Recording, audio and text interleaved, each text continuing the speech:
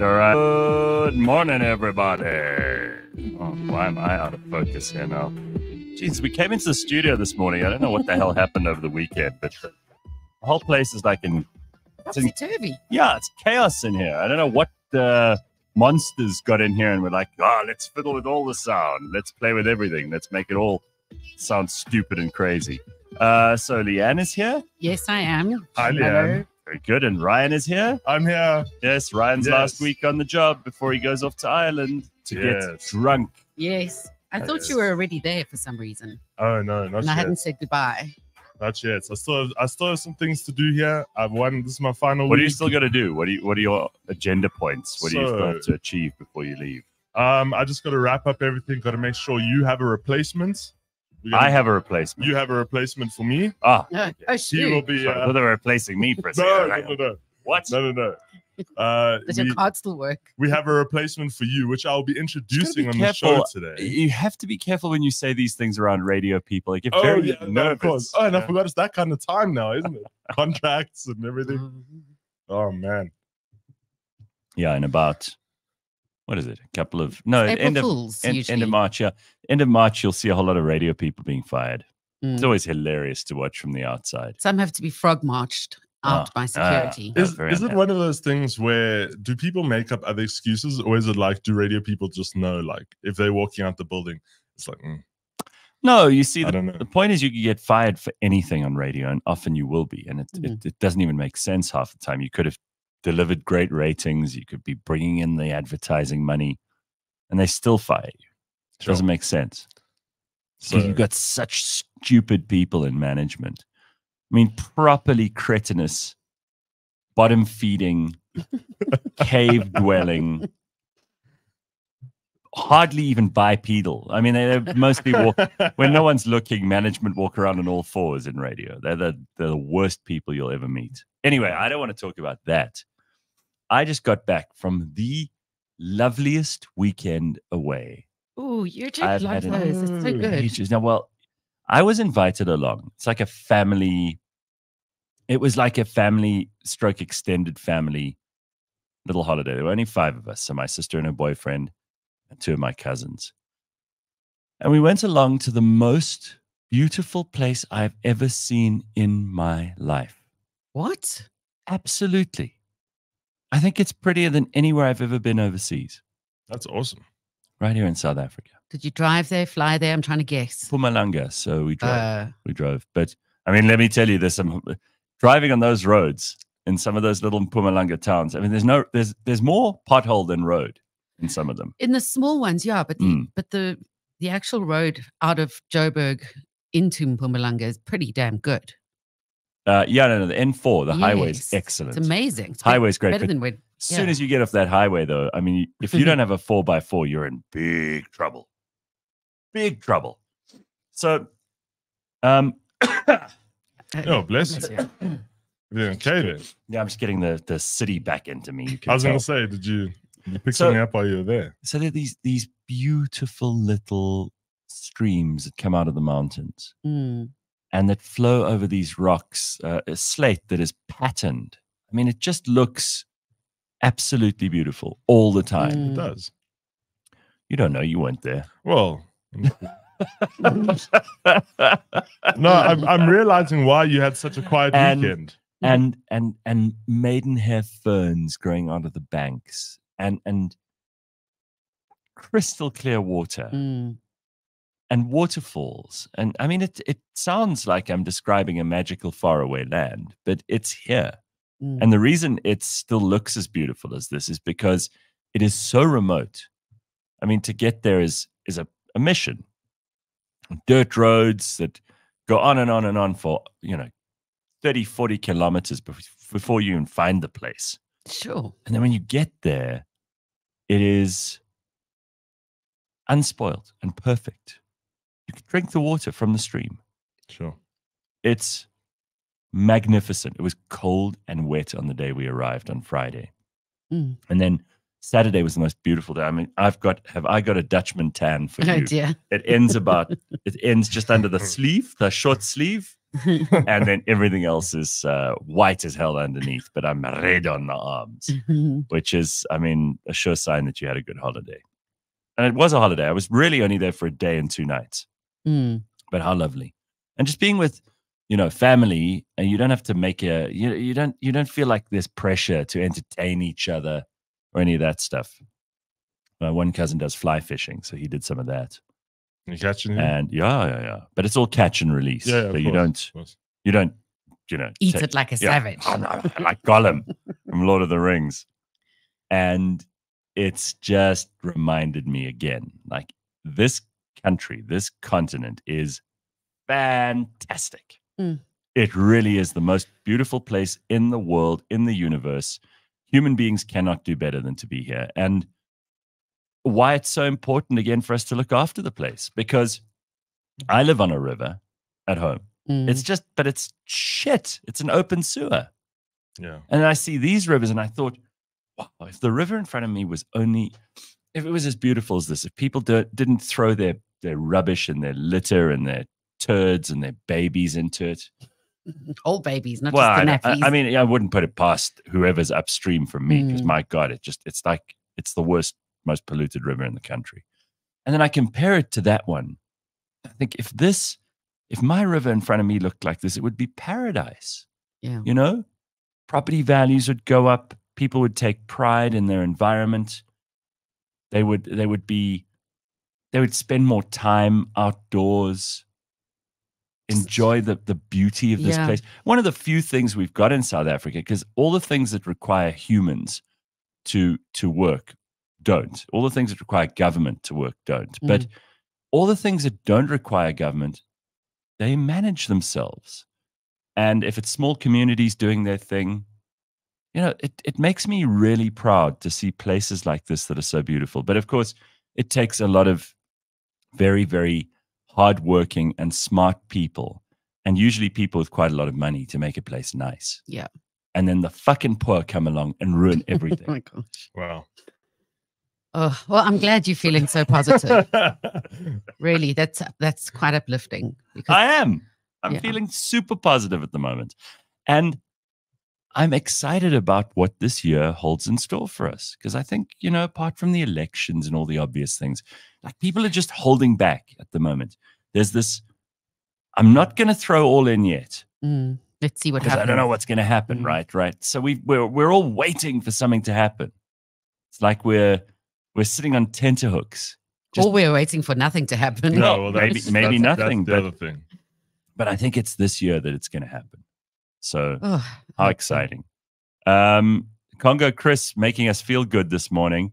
Sorry to be a Debbie Downer, but yesterday marked 2 years of the war in Ukraine. Worth mentioning, lest we forget. I'm glad you brought it up, but it is depressing. It's not exactly what we'd all regard as the most fun thing to talk about. But, I mean, there are wars going on all over the planet at the moment. The two big ones that we're all involved in, whether we like it or not. And the other nice thing about being away with family is that you sit and you talk about actually important things. You don't get into the politics and stuff. You actually talk about each other, what everybody's doing, where everybody's going, what's working for them, what isn't, what they want to do this year, what things they've got planned. That's cool. Yeah. That's very cool. I saw something this weekend. There's a guy and his 3 friends. Yes. They have something called a Wednesday waffle. Wow. And what that is basically making a short video on your phone of yourself, explaining what you're up to, what you're doing at work, how your family is, a quick catch up. And then they all share their videos on the group once a week. And it just means so much more than looking at someone's Instagram or looking at someone's, especially with people you Facebook. Care about, right? Yeah. And it's so much better than just a quick rushed call. So you watch these videos in your own time. Yeah. Which is really nice. So you're not phoning someone to say, how are you? Phoning to catch up, and that person they're too busy doing stuff. They're in between meetings. They're about to pick up the kids from school. They're rushing around. They've got to do the grocery shopping. They've got to go and hit the gym, work, whatever it is. They don't have time to give you an update on their lives. In fact, the worst thing you could do to someone like me is call up and go, just calling to check on how you are. You're like, you're not going to be in the right mindset. Whereas this weekend, you may have been sitting there and thought, well, now's a good time for me to say, record a little video. What's going on in my life? And also just how important it is to see each other. Well, can I tell you what physically. was nice? Like the other thing I loved, because there's so many things I loved about this weekend. And it again just proves, you know, you don't necessarily need to go far, and you don't necessarily need to spend a whole lot of money, and you don't necessarily need to plan it for months in advance. This was something that just happened. The other thing that made it amazing, no cell phone signal. Ooh, and that's kind of why the place is unspoiled too, because all the shit only comes where there's a signal. So I switched this thing off on Friday at lunchtime. Off. Ooh. Only came on again Sunday, 2 p.m. This is what Simpiwe does. Do you know this? I think that's so clever if she's doing it on when her own. she walks out of here, out of Cliff Central, her phone is off. You cannot contact her until she walks in this building. That's the next morning. Very clever. I mean, it's a problem if there's an emergency. Yeah. Of course. We had such an emergency not so long ago. Yeah. But I think you got to make time where it's just you and you're actually around the people you're around without worrying about what conversations you're not having online. I'm not good at that. I really think sometimes in my like most lucid moments, I'm like, well, I've got a handle on this phone thing. But it took me like an hour of knowing that my phone wasn't on and that I wasn't contactable. There is no signal. You could drive around these valleys and up these hills. There's no signal at all there. Nothing. There's no Wi-Fi in the house. Nothing. There isn't a TV. See, that makes me so anxious. But that's what you got to get over. Yeah, of course. It just takes a while. I mean, because also just like doing my job, being a producer, you kind of have to know what's going on all the time so you can be ready for but we say shows that. and Okay, things. but Ryan, we say that to ourselves. And everybody thinks, oh, I need to know what's going on. What are you, the Pope? You'll get here on Monday morning. You'll figure it out. No, of course. You know, so whatever's happened will have happened without you knowing. No, of course. I mean, some people wait for years. If you think back to many hundreds of years ago, would wait for years to find out that their spouse had died. Yeah. Yeah. Yeah. And I have to say, just you've got to do this, even if you just stay at home this coming weekend and you switch off your phone and you don't take any of that negative shit in. Just try it for a day. I mean, I know we've got Dr. Hanan coming. I'm not trying to take his place here. But really, it's so healthy. And you be outside and without bloody shoes on. You know, the hippies will say to you, oh, you got to earth yourself. I don't believe in that. But taking off your shoes, being in the sun,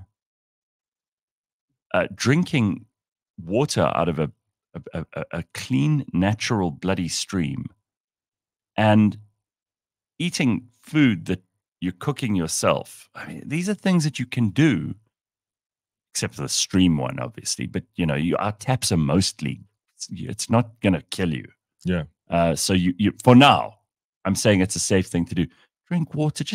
I'm not trying to tell you to change your life, but for one day every month, we should all try and just disconnect. Yeah. Because I honestly cannot tell you how it's recharged the batteries. See, this is, and you're gonna hate this because this is where I say I grew up camping as a child. No, I get that. And so I remember when my parents used to take us to all the different.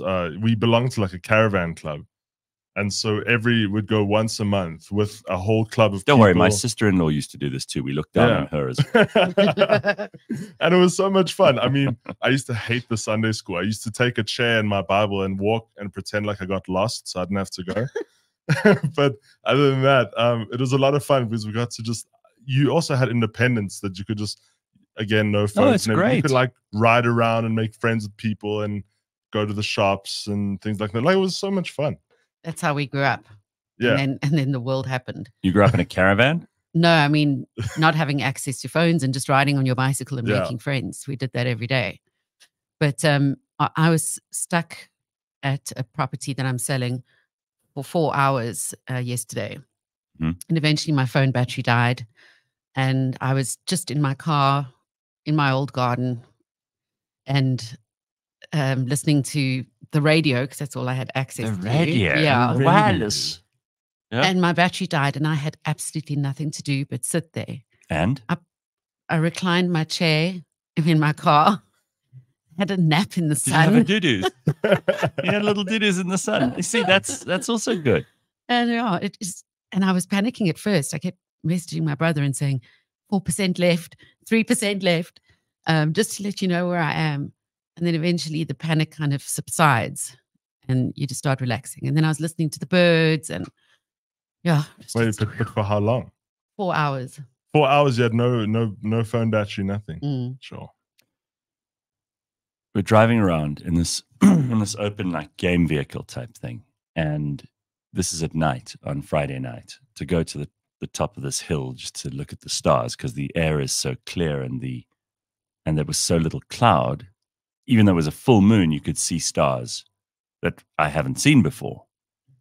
And on the way there, this big, beautiful, magnificent kudu bull with these enormous bloody horns was standing in the middle of the road. And you also suddenly realize like that's going to happen with or without humans, with or without your cell phone signal, with or without the news or the war in Ukraine or whatever else.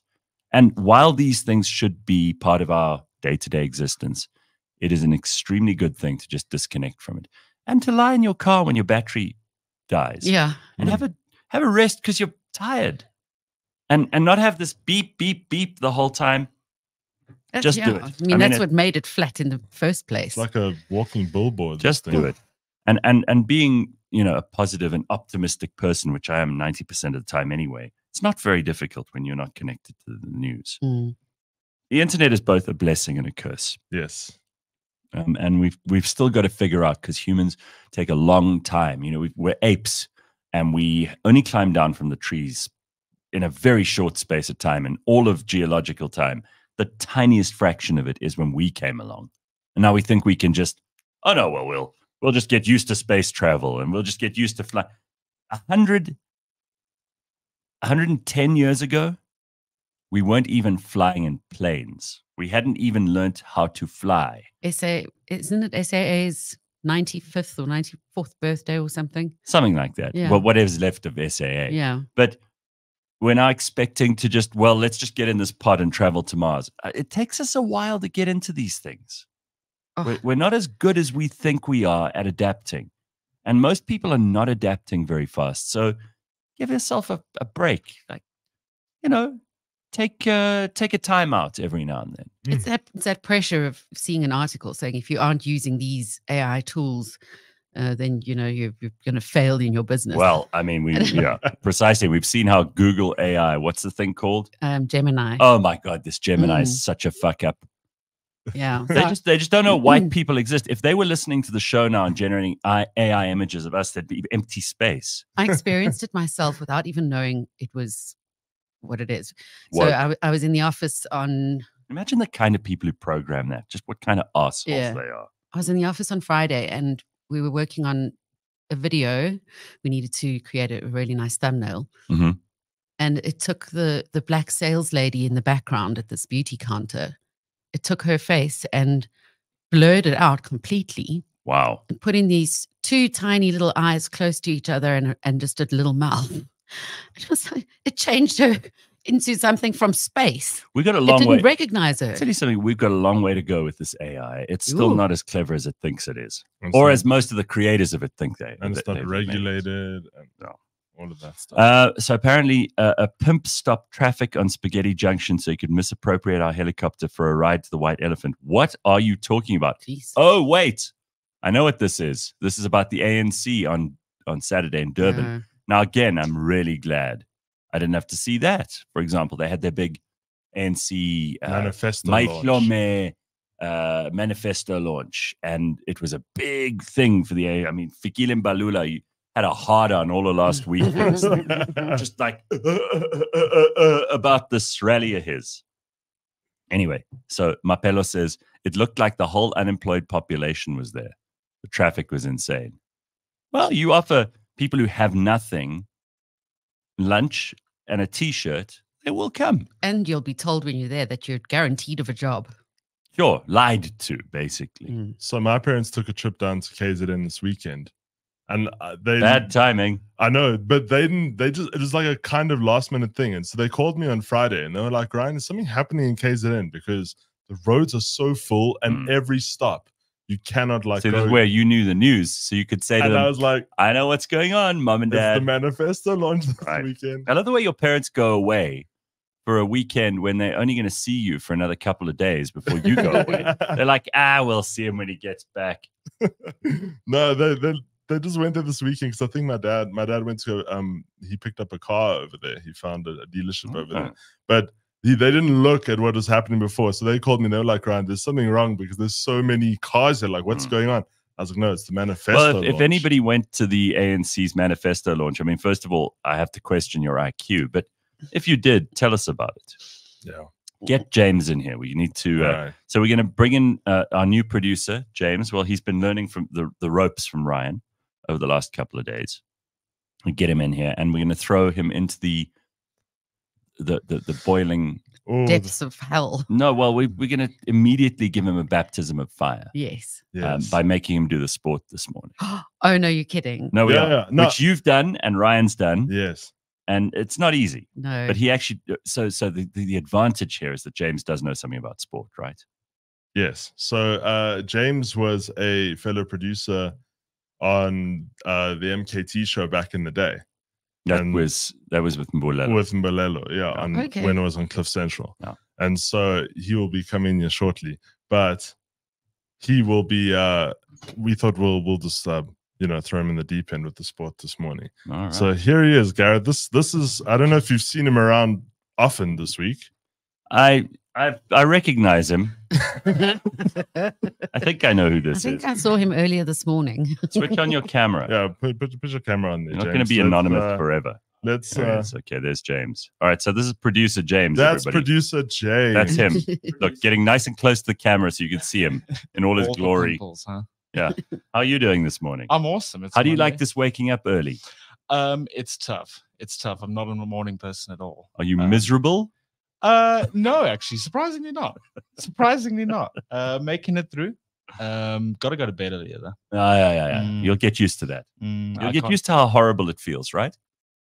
Yeah, and I mean, still, I was in bed early and I didn't sleep until about. Also, use that microphone properly. I gotta use it to my face. You gotta bring it down like direction. So. There we go. Right, there you go. Did I win? Wow. Okay, baby steps with this guy. He's obviously new to this. Sure, Leigh-Ann, this is going to be a hell of an uphill battle. Wow. Oh, don't fuck up the sport. All right, let's get into it. Let's see what's going on here. This is his great debut. This is our new producer. This is producer James, and he is going to give us the sport this morning. So we're going to look at all the things that Ben told us about on Friday, and he's going to give us some results. So go ahead, no pressure. Right, so I thought we'd start with the Premier League because what a day to make a debut on the show. The day after my team wins a trophy against, of all teams, it's Ryan's team. Liverpool won the Carabao Cup yesterday. You're a Liverpool guy? I am. I know, right? I am, and I'm proud about it, Gareth. This is getting worse and worse. I'm sorry about this, Gareth. I'm really sorry. I know. What have you done to us, Ryan? You've left us with this lummox.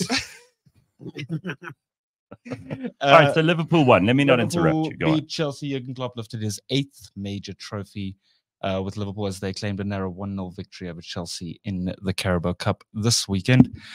Sticking with football in the Premier League this weekend, Arsenal secured a comfortable 4-1 victory over Newcastle. Manchester City edged out Bournemouth 1-0. Aston Villa enjoyed a thrilling 4-2 win against Nottingham Forest. And the current standings on the log: Liverpool first. Love to hear it. Followed by City with 59 points and Arsenal in 3rd. Then we have the rugby. Six Nations happened this weekend also. France and Italy played each other to a 13-13 draw. Scotland stunned England with a convincing 30-21 victory at Twickenham, and Ireland beat Wales 31-7. 6-point different advantage with 2 matches to go. And then in the Nedbank Cup, more football, major upsets in the Nedbank Cup as Kaiser Chiefs were knocked out by lower league side Milford City FC. And that's the sports wrap. Very good. Did I Very do good? nice. Well done. Okay, we'll let the audience be the decider on this. Huge improvement. So a couple of comments here because people Let's like to have a climb look. in. So JP says by day 10, producer James will have a beard like producer Ryan from All the Stress. That's fair. That seems to be a thing for the beard. So now everything is James's fault. Can we start blaming him? Says Slippery Pickle. That's true. Yeah, that's good. That's I'll it. take it. Huge reaction says James is definitely easier on the eye than producer Ryan. That's not very nice. Yeah, but he horrible. isn't as smart though. I'll take that all day. Right. Okay. Sure. That's I'll tough. take intellect. That's I'll take tough. intellect. Okay. Very good. And then a couple of people are James sucks. Boo. Get off the mic. Sure. There we go. That's where the hatred starts. To Alrighty. This is it. Sanele says called Liverpool, not Liverpool. Very good. Finally, a Liverpool fan, says Patrick. Sure, it really is a baptism of fire, huh? Yeah. That's what it don't is. worry. No, you'll get used to it. I'll get there. It'll hurt less. I mean, he didn't have the strongest debut. I did put him on. His first mission was to record the Leigh-Ann Manus interview. Yes. And there was a bit of a coughing session. There was actually. It was very embarrassing. As what we did is we had Leigh-Ann Manus in here, and I was interviewing her, and this guy starts having a coughing fit. While I'm busy talking to Leigh-Ann Manus, I'm like, "Excuse, I'm so sorry. This is very unprofessional." It happens. It happens to me often. I was so honored to be sitting there doing this interview in the same room with these two people, and then I ruined everything. Yeah, you did. You did, but it's okay because it came out really well. Speaking of famous Leigh-Anns, look at this. Look at what we found. Look what we found, Leigh-Ann. We found things on the internet. Look at this. Yeah. Hi, this is Channel 20 YOF, and I'm Leigh-Ann Moll. I think South Africa's greatest achievement over the last 20 years has been being in the presence of someone as great as Nelson Mandela and being able to bear witness to what we've all called Madiba magic. And that's something we should never forget. Oh, wow. All right, there she is. That's Leigh-Ann Moll. Have you noticed how much smaller my boobs are? Well, what was this for? Because this looks like 1997. I think I was living in McGregor at the time. Oh. I'm sure that's Did they come down there with a camera crew? Yes. They did? They did?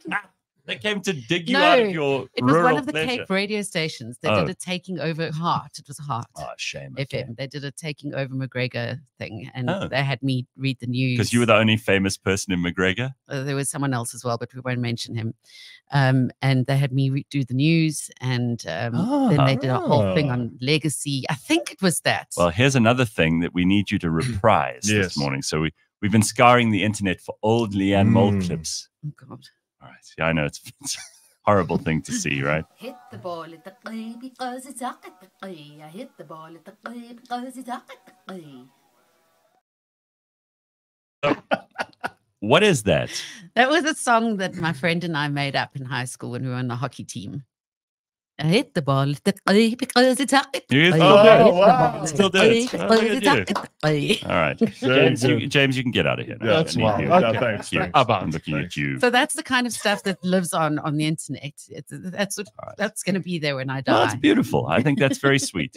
This is the kind of stuff that one day when they put together a package, you mentioned Madiba, when they put together a package on the great Leigh-Ann Moll, then these clips will be the ones that they go for. Yeah. Oh, great. Hockey songs. Fantastic.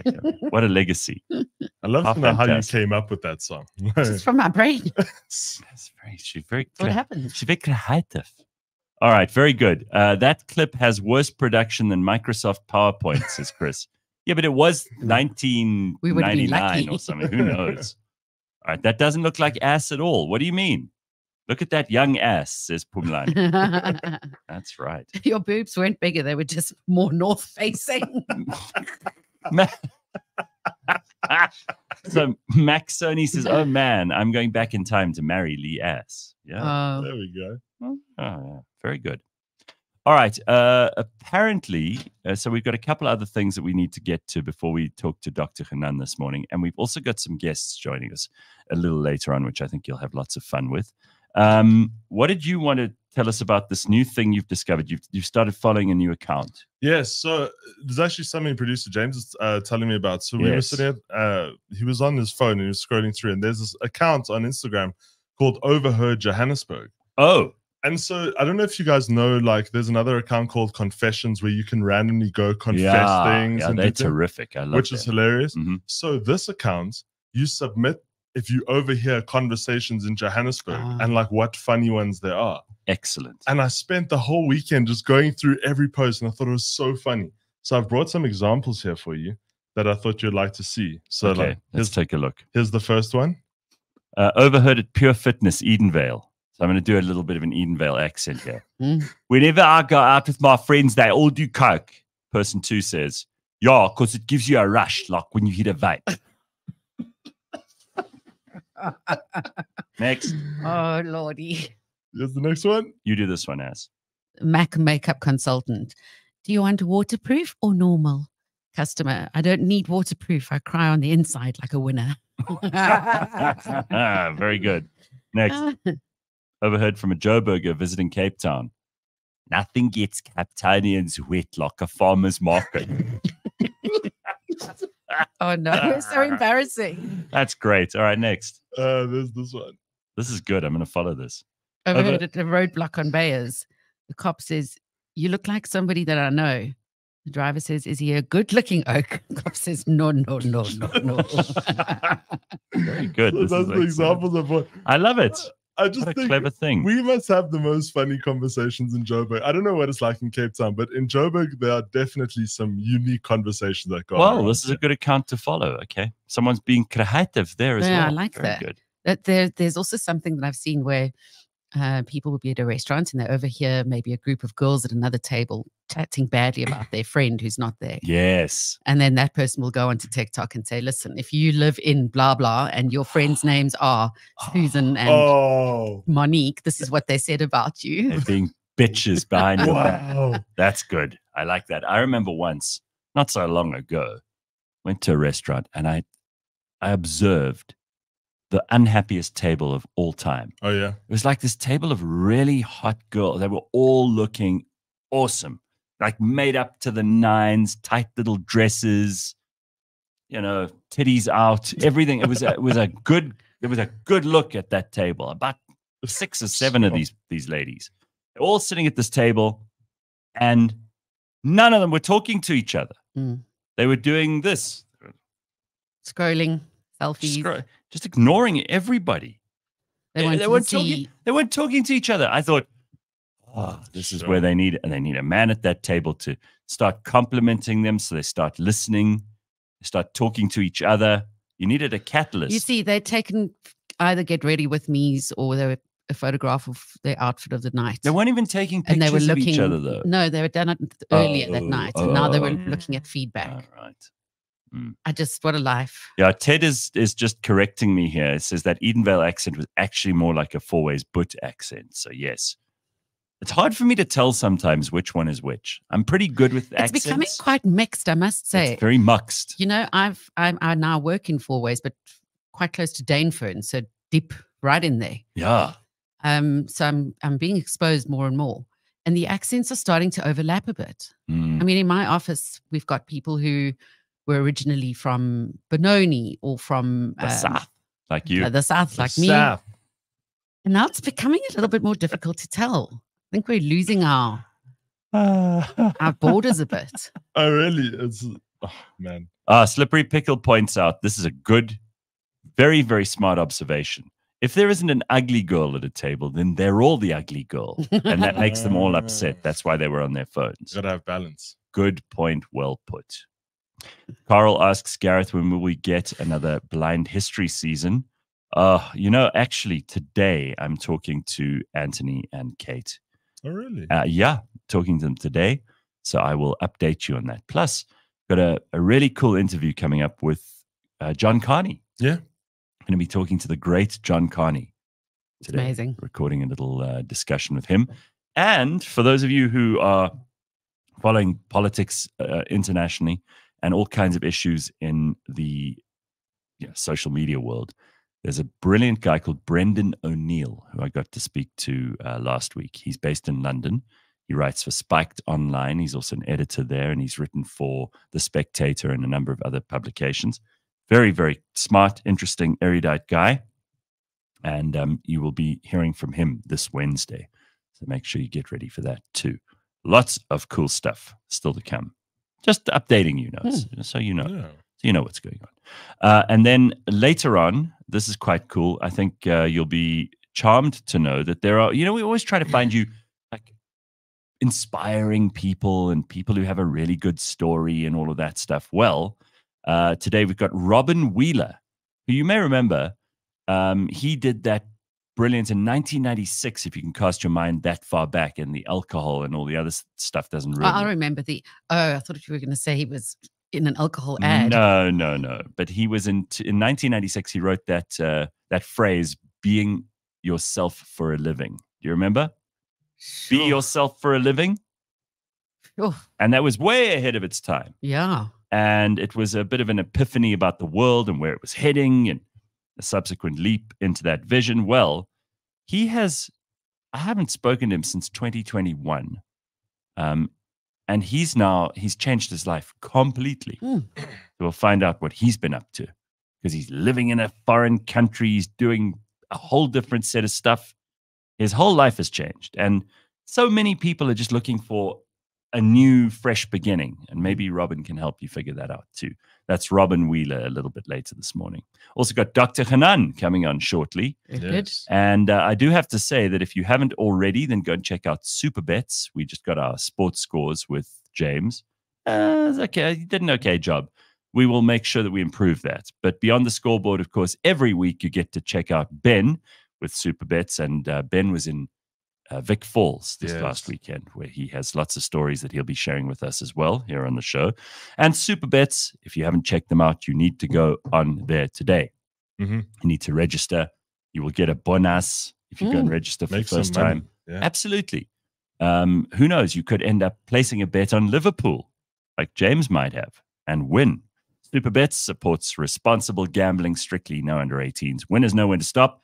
The South African Responsible Gambling Foundation's toll-free counseling hotline is 0800 006 008. There are a whole lot of South Africans returning home. This is an interesting story. It comes to us in the light of many people being very down on South Africa, but surprisingly, South Africa is witnessing a surge in returning expats.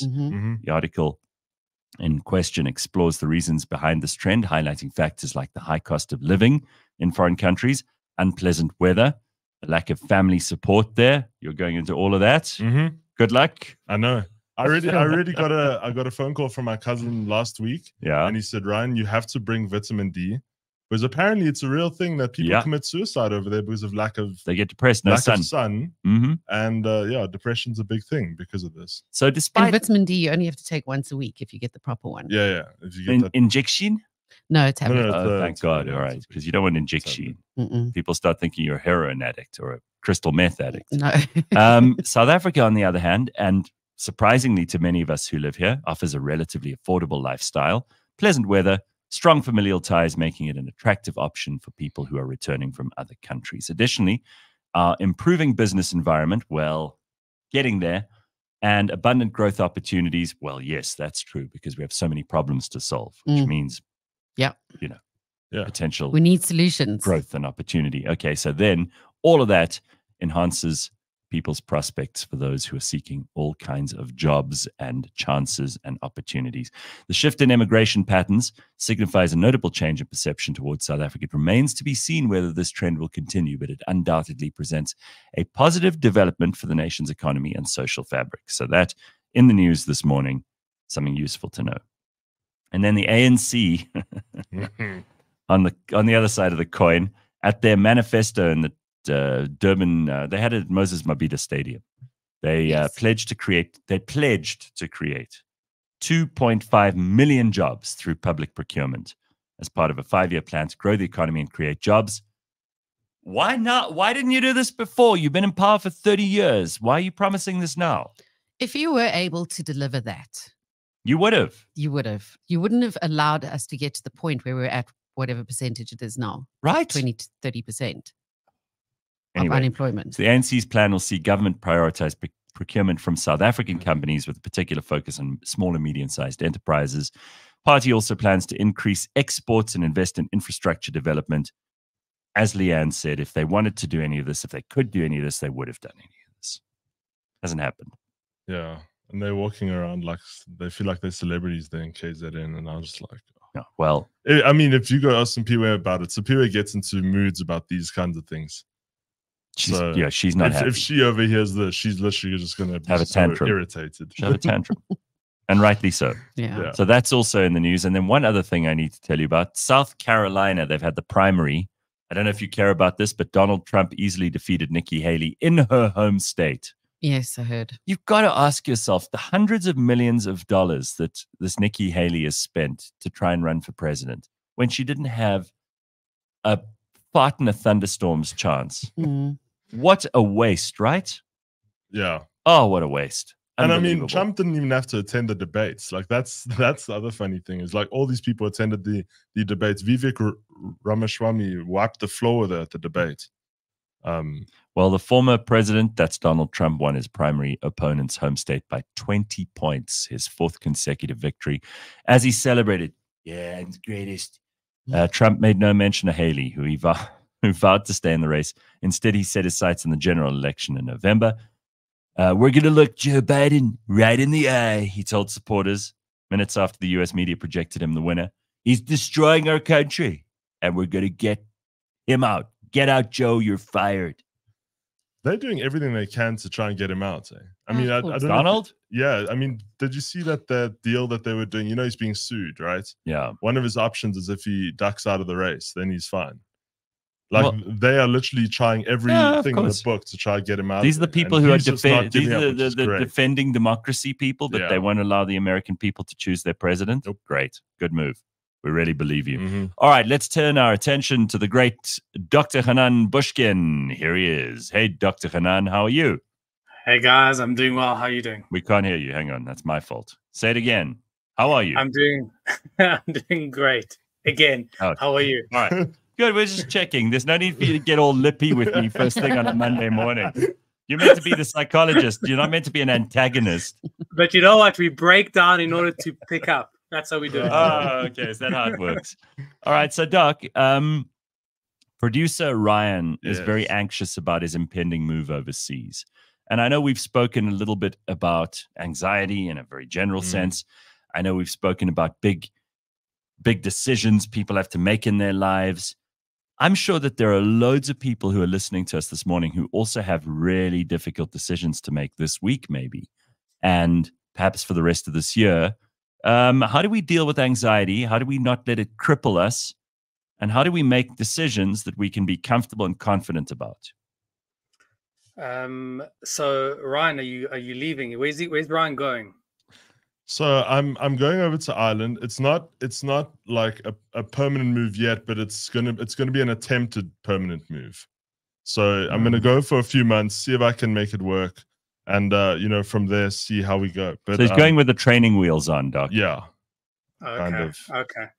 So a couple of things to unpack there. First of all, how do you let go of something and accept something else? And second of all, how do you deal with anxiety, which obviously is going to come from letting go of something valuable and trying to create something valuable somewhere else. First of all, moving is one of the most stressful things you can do because you are literally uprooting your familiar and moving into an unfamiliar. And as we've said many times, the brain just likes familiarity. Whether the familiarity is good or the familiarity is bad, the brain doesn't care. It just wants familiarity because familiarity means I'm safe. So when we move from something that is very much a known, a family network, a friends network, a work, a certain routine, I know where my Woolworths is, I know where my gym is, and suddenly I go into a world where I don't even know where I can get milk, or now I need to figure out my route to work, or I need to figure out certainly a friends network, which actually takes a while to create, and a financial stability and work and etc. That takes a lot of effort and it creates incredible amount of anxiety. The best advice that I can give you is that if you've made the decision and you have worked out the reasons why you're moving, marry the vision, don't marry the moment. It's very easy to get into what we call imposter syndrome, which is the self-doubt and why am I doing it? Am I doing it for the right reasons? Anxiety only exists when we stop. Anxiety only exists when we stop. If you keep on moving forward, there's no space for anxiety. So people that are anxious and depressed will always tell you, I'm stuck. I'm in my head. I'm in my body. But people that keep on moving forward and creating, getting feedback, creating, getting feedback, creating, getting feedback, there's no space for anxiety. Sure, there is stress, but that's not anxiety. Sure, there is obviously a challenge, but that's not anxiety. So the best advice that I can give you is marry the vision, don't marry the moment, and certainly don't allow yourself to stop and think. Just keep on moving forward. You'll figure everything out about why and who and what and when later. Just figure it out in the momentum forward. What do you think? What do you think of that, Ryan? Is that useful? No, it is useful because, you know, I keep thinking back to like what I'm going to do with my family here. Like I'm not that I'm worried about my family, but I've always been around, and so now I'm no longer right there, and so that's the thing that constantly like brings me back. But I know that feeling of moving ahead. Like once I bought the ticket, I realized like this is the train I'm boarding, and this is where you just like you committed now. You're going by train? No. Going by train. No, I'm not going by train. I'm to Ireland. There's a hell of a train. I'd be anxious. Yeah. No, so that's it, and I think you're right about that. But I also feel like this is very relatable to people who are trying to make that decision as well, if they should go, if they shouldn't go, if they're on the edge. So that's why I thought I'd bring it up. Doc, I want to bring up something else because I see some comments here, and I know that they're being funny in the comments. They're not being serious. I know that you know we've got a lot of smart people in the audience who actually understand it, and so they're adding a sense of humor to this. But people are talking about Xanor and smoking weed and all that stuff. It does bother me, and I'm by no means saying that we must take them seriously in this case, but there are people who think that the solution to every problem is medication. And especially in the field of psychology and psychiatry, this has become the go-to. It's like the minute someone feels something, they immediately try to medicate the problem. Does this drive you up the wall? Because you know, you're giving us life advice, stuff that will change your attitude and your behavior, which in the long term seems to be a far more valuable course of action. And there are people out there who are just looking for a quick fix with some sort of medicine. Yeah, you know what, Gareth, when I was growing up, so when I was a teenager, for example, and I felt anxious, well, what I do is I just go downstairs, lived in a flat downstairs, and went and played with my friends. I was active. I went and engaged with life. These days, unfortunately, if you think of a child from as young as 5 or 6 years old, they feel uncomfortable. They just get on the screen, whether it's the big TV screen or their cell phone. A 12-year-old, they're constantly on their phone. People, according to the latest research, check their phones 360 odd times a day. 360 odd times a day. So we are constantly no longer looking up and forming connections. We are looking down and quick fixing our feelings. But the key word is quick fixing. It doesn't fix the real problem when you're distracting. So when I'm on TikTok or on Facebook and certainly on Instagram comparing my life to someone else, that does not fix my marriage. That does not fix my financial insecurity. That certainly does not fix my health. It doesn't create a social, real human connection. It's an illusion of a connection. So, you know, when you get your thumbs up or you get your clicks or you get your heart on Facebook, what does it mean? It says, I like you, but who likes you? And in what capacity? And what intensity? And what quality? It's all airy-fairy made up stuff, and you think it's real, and which actually limits your ability to really connect to people in the real world. So going back to Xanor, that is just a form of a quick fix. And by the way, sometimes it's necessary in conjunction with dealing with real life. So certain people do need it, and some people do need medication in order to get them propelled to go and fix whatever is going on in their world, which is fine. But don't confuse medication with fixing the real issue, because medication doesn't fix the real world. It might give you the impetus. It's like, I give the analogy of taking a pre-workout before you go to the gym. The pre-workout is not the workout. It is there to propel you to go to the gym and go and work out. If you just take a pre-workout but don't go to the gym, well, that means absolutely nothing. And the same thing with medication. If you're going to take it to make you better and propel you to move forward and improve, spot on. But if you're going to use it as a way to treat, and only that is a way to treat, then you're selling yourself short. You're going to be very disappointed.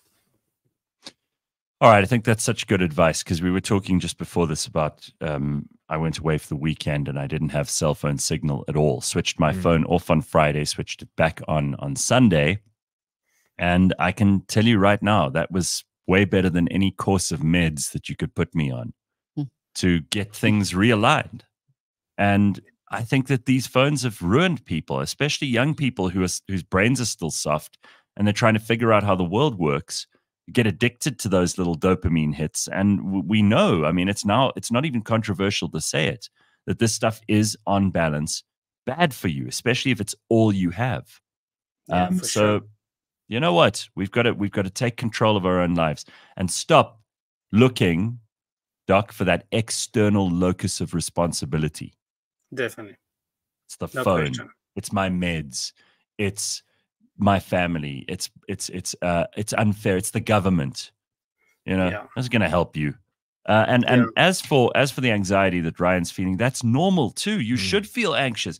If he wasn't anxious and he was just about to uproot his whole life and start somewhere else, try something out, then he'd be a nutcase, right? You'd be worried about him. Yeah, if he didn't, if he said to me that he's not feeling anxious about the move, I'd say to him, well, obviously you're not leaving anything valuable behind. Then I'd actually question what you've been doing for the past 20 years, creating what? Nothing? Because the moment you let go of something of value, naturally you're going to be anxious. So if he's not anxious, that means there's nothing of value that he's leaving behind. So it makes complete sense. And it is, listen, it's the opposite sides of the same coin. I mean, I've said this many times. When you build value, you also build stress. Value comes with stress. So my kids, who I value very much, comes with stress. Your job comes with stress because you value it. Right. If you don't feel stressed over something, it's because there's no value. So if truly somebody said to me, Hanan, how do I eliminate stress? The real answer is, well, eliminate everything that you value, which is not possible because then you get depressed. So yeah, it's of course, it's understandable why you would feel stressed, but go and create value wherever you're going now. John Bad Dog says in the comments, Ryan, my brother-in-law went to Ireland for 5 years working as an architect. He had a good time, but he said he can't see how any South African could be happy there unless you love drinking and being in the pub. Well, then that's Ryan's fine. He loves being in the pub, so that'll work out fine. Perfect. And then Carl is being extra sarcastic and extra salty this morning. Doc, if I don't take my antihistamine, I can't breathe by 10 a.m. I don't know how to treat the root cause. Does it even deserve a response? No, don't respond to that. Don't. All right, well, here's Just Plain Jared, who brings up a much more serious kind of thing. Suffered from chronic anxiety in my early 20s, never took any medication. Happy to say that I recovered all by myself. It is very possible. And look, I mean, it's brilliant. And I love these stories. People develop the internal skill set to manage their own lives. And it's not to say that if you have anxiety, you shouldn't lean on external things to get you going. And we all lean on external things, whether you lean on family or friends or financial security or a sense of purpose. You always have something, or gym, which is also external.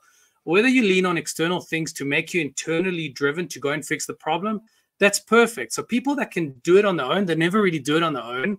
They just mean I did it without medication, which is fine. But if you do need medication, just understand the medication is not the treatment alone. Medication and fixing or learning how to fix the problem will fix the problem. So you don't have to be a hero and not take medication in order to deal with something. If you need it, use it. But if you don't need it, certainly develop the skill set to manage it yourself. I love it. Thank you, Doc. Dr. Hanan will join us next Monday again. He is our shrink, but he can be yours too. Just send us an email, contact@cliffcentral.com. And for all you know, we might be able to set you on the right path, give you that internal skill set that he's talking about now. We're certainly trying. every week. Can't say we're not trying. Can't say we're not trying. And, Dr. Hanan's not charging you when you come on the show. If you go to him in person, he's going to charge like a wounded buffalo. The man's busy. Yeah, thanks, Doc. I appreciate this morning. Yeah, good luck, Ryan. Yeah, good luck, Ryan. Good luck with all that drinking in those pubs that Johnny's telling us about. All right. Thanks, Doc. We'll see you next week. Awesome. Cheers. Bye-bye.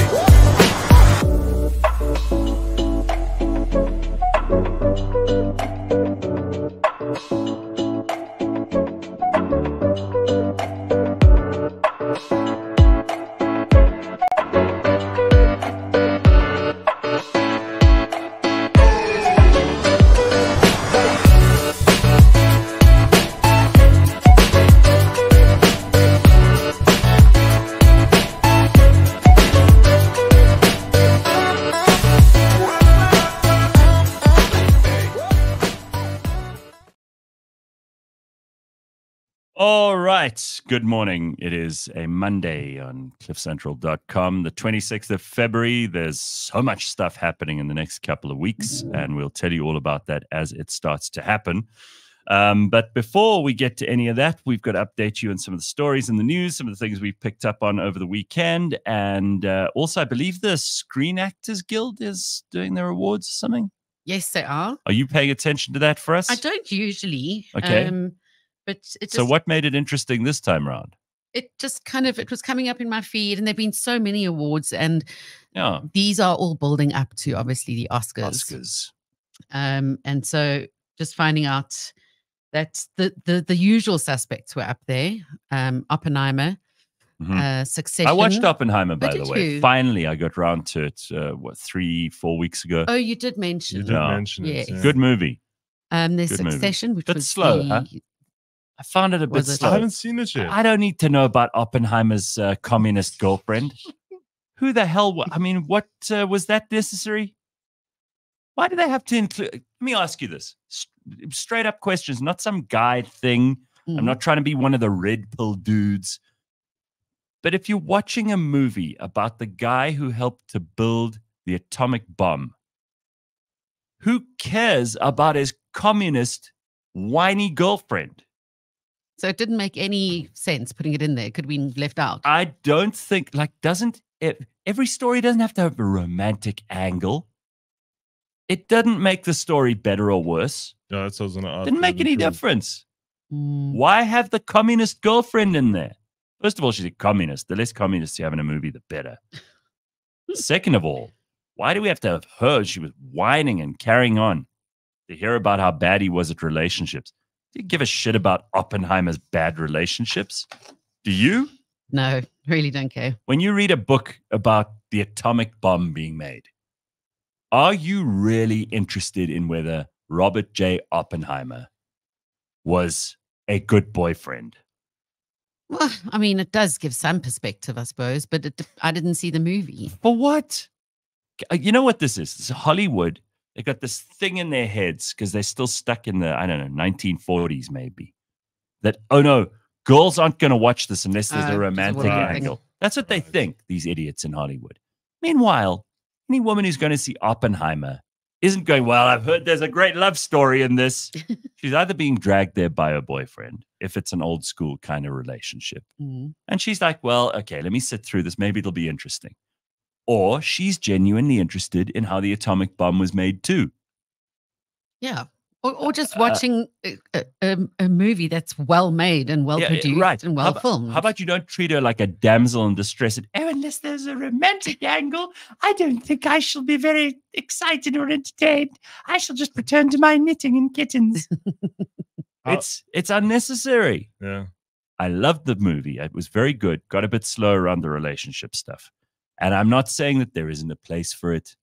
There are lots of things, lots of stories that I love that have love stories as a part of them. I'm not some cold reptile. Yeah, like for me, watching a movie about Obama wouldn't be the same unless it was with Michelle. Big Mike. Is that what the movie was called? Well, I think the biopic for Michelle Obama will be called Big Mike, won't it? I don't know. Oh, sorry. No, that's just me. Okay. Anyway. You don't know the Big Mike conspiracy? No. That Michelle Obama's a man? Oh. I thought I was on another planet. Now, there's a romance. Now that would be a great romance story. We'd find out. We'd find out whether it's true or not. You must hear the conspiracy theories that are going around at the moment. So here's the problem with the left wing. Say everything they don't like is a conspiracy theory. The right wing believe everything is a conspiracy theory. So you got these two lunatic poles that are attracting crazy people. Completely. On the one side, anything we don't like, anything we don't agree with, it's got to be a conspiracy theory, and conspiracy theories are all wrong. And then on the other side, you got a bunch of other lunatics who are going, everything's a conspiracy. Nothing's true. You can't trust anybody. And neither of them are going to get any closer to the actual truth. Oh, the stupidity. It is stupid, right? Okay, so let's carry on. Okay, Succession, which I loved. So I'm so glad that was up there. What a great show. So is that nominated for a whole lot of awards? The whole cast, I think, won. Awesome. Yeah. Okay, good. They won because it's already happened. Yeah. The Bear, which I haven't got around to watching yet. Beef, which I watched with Ali Wong.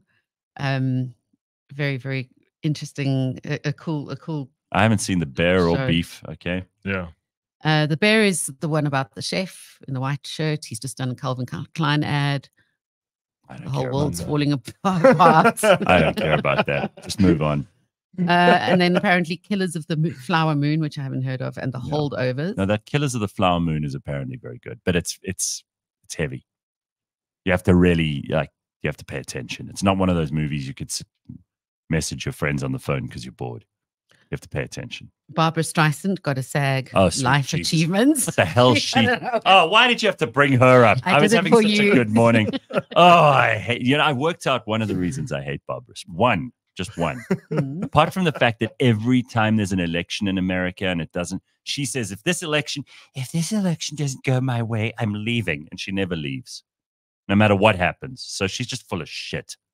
Plus, how many times has she said she's quitting the business? And then she does a farewell tour. She's just done a, Can't say no to the farewell tour money, can she? Barbara Streisand. So those are two things I don't like about her, but that wasn't even the one I was going to tell you. I found out, figured it out, didn't find out. Suddenly thought about it. So my dad loves Barbara Streisand music. My mum. Oh. And when I was a kid, I had to listen to that. Yeah. So I hate it. My mum spoiled that for me. Well, I mean, do you know who Barbara Streisand is even, Ryan? So I know of Barbara Streisand, but like I don't know much about. Oh, Barbara you're lucky. Streisand. Keep it that way. I'm not even going to ruin it for you. But can you hear me? Oh, my mum did it with Phil Collins for me.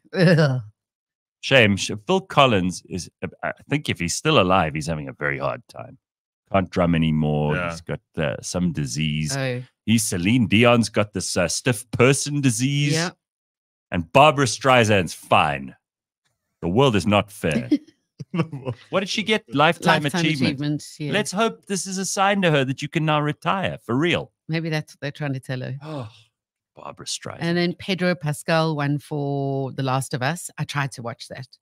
I'm just not good at Apparently it's watching really good. I like haven't got zombie around to stuff. watching it. It was a zombie thing, wasn't it? I don't think it was People was it? eating each other. Yeah. I know there's a game about it, which is really, really good. A lot of my friends love it. The Crown came up, but yes. Not a fan of The Crown.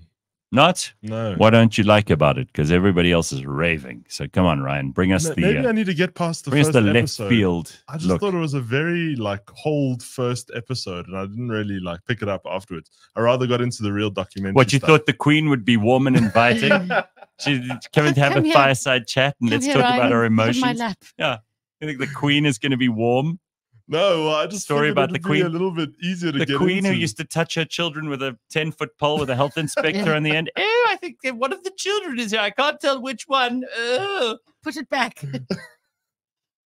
Nah, I preferred. I watched one episode of The Crown and I thought, let me just dive straight into the documentary stuff, and I preferred that. Okay, fair enough. It's not everybody's thing. This Imelda Staunton, who does the Queen in the latest season of The Crown. Mm-hmm. It just doesn't look like her. It's so funny how it can put you off. Yeah, the Diana woman is very good. She like does the whole Diana thing very well. The Charles guy also doesn't look like I can't work with them. And even the Philip guy, he's like, it's very distracting. The Anne is good. The Princess Diana is good. The rest, no. I mean, I've seen comedies where they're more like them. This is true. Right? So I'm with you on The Crown. I'm not entirely sold. Robert Downey Jr. was brilliant, says Rajesh. Well, in what? Because he's good in everything, isn't he? He's just fantastic. Wasn't he in Oppenheimer? Yes, he was. Correct. Yeah. Yes, absolutely. You know, our executive he played the guy who was trying to become a cabinet secretary, but he basically sold Oppenheimer down the river. Oh, a lot of political shenanigans. Yeah, and Downey Jr. is brilliant. I mean, it takes you a second to realize it's him because the makeup's good.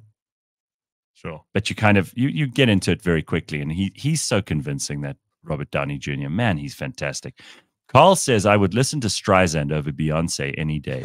That fucking screaming is horrid. Please can someone explain Beyonce's success to me? Makes no sense. Hey, I heard the Beyonce country song. Yes, Texas for the first time. Down or whatever. Okay, yeah. So I heard this for the first time. Now, you can say whatever you want about it. I think it's kind of catchy.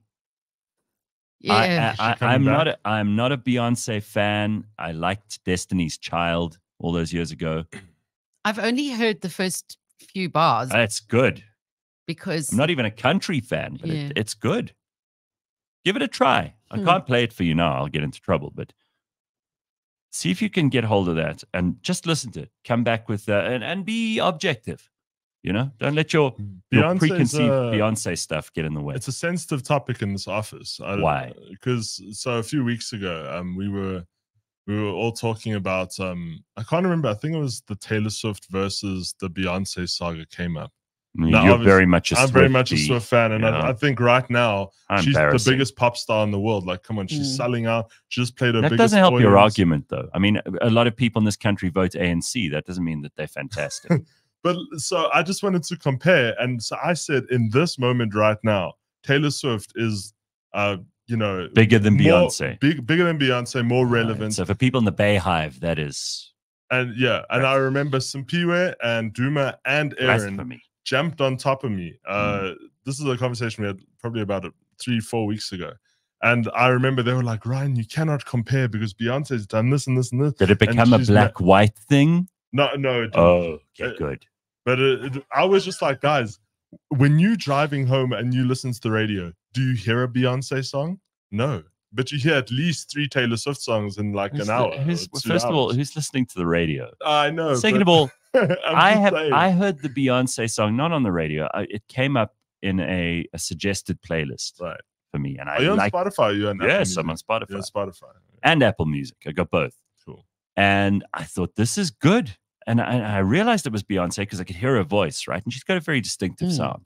And I've always said horrible things about Beyonce, so I don't have to defend my anti-Beyonce credentials. But I also hate Taylor Swift. I think she's just bubblegum bullshit singing about bad relationships. I mean, trapped in a 15-year-old girl's head the whole time. Only you could find that entertaining, Ryan. Thank God you're going to Ireland.